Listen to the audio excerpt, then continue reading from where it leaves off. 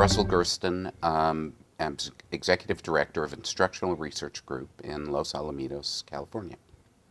Hi, I'm Sharon Vaughn. I'm the Executive Director of the Meadows Center for Preventing Educational Risk and a Regents Professor at the University of Texas at Austin.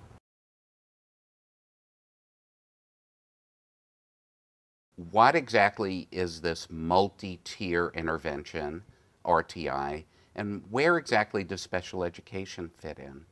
A couple of states have said that Tier 3 is special education. Many states have said Tier 3 is never special education. There is no clear, definitive answer. There is no legal position from the U.S. Department of Ed or any of the courts. We're still trying to figure that out. We've tried actually in the practice guide to indicate that special education can play a role in a whole bunch of tiers. That part of a child's Tier 3 intervention could include some time with a special educator or a program designed by a special educator but implemented by another person at the school. Russell, it's conceivable that some districts or states might have a three-tier system in which Tier 3 would be defined as special education, and that Tier 2 is an increasingly intensive intervention provided to students before special ed. And in other districts and states, it might be 4 tiers, where the Tier 4 is special education, and then the Tier 3 becomes a more intensive intervention. And so there can be variation in how these multiple tiers are implemented, and that these variations may be within a state or across state, depending upon particular context and rules and regulations within that district and state.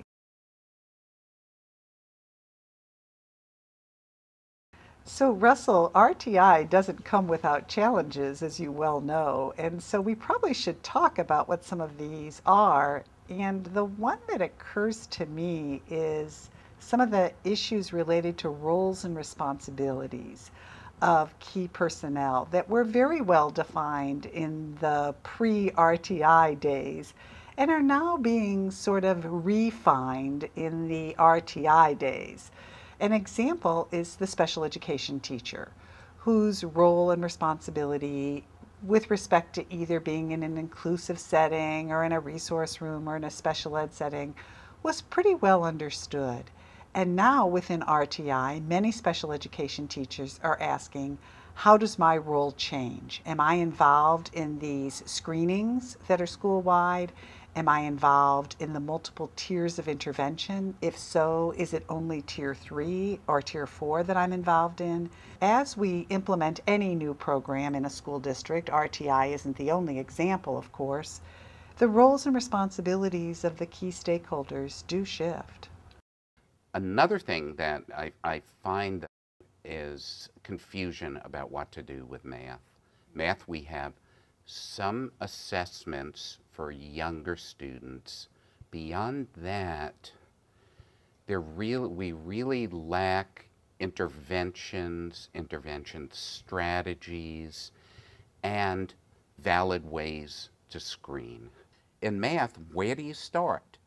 Do you start at the middle school because of this huge emphasis on algebra? Do you start as we did in reading because with younger kids because you already have a system in place, K-3 teachers are familiar with it? So in addition, Russell, to challenges related to implementing math for students that have difficulties, what do you think we can do with respect to middle and high school and how we implement RtI in those settings? The vast majority of research and the largest numbers of descriptive studies around RtI really focus at the elementary level. It's going to play out very, very differently. There's, again, a lot of drawbacks. The kids have many teachers, but there are also advantages. The pull-out idea can be tied into a child's schedule. In fact, the huge issue is that the typical thing, if a child needs an intervention in middle school or high school, they lose an elective. And What we know about engagement of kids is sometimes it could be the clubs and the electives that keep kids engaged. One nice advantage is that for an initial cut at screening, starting in third grade at every state, we have a state assessment. It's not perfect, but it's certainly, if a kid is below proficient, there's a sign, you have that sign that you want to do something more. One of the lessons we've learned about RTI is that we need patience.